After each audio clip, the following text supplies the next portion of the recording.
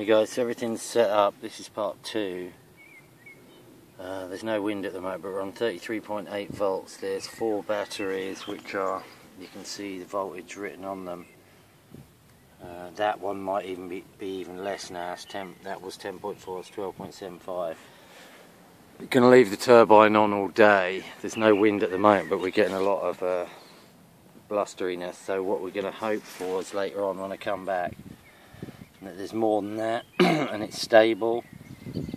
Like I say, it's quite important to have, this isn't really rated highly enough, but this is a solar amp diode, so that's critical to the working of the system because that stops the power from the batteries going back up to the motor. It only allows the positive power from the turbine here into the system. So it's obviously, you know, we're working on a very limited budget here, folks. If I had loads of money, I'd have loads of swanky stuff, but that is not the case. These batteries are all garbage. So anyway, she's going to take off, so we'll come back in about an hour and I'll go dig out my inverter and everything. Peace!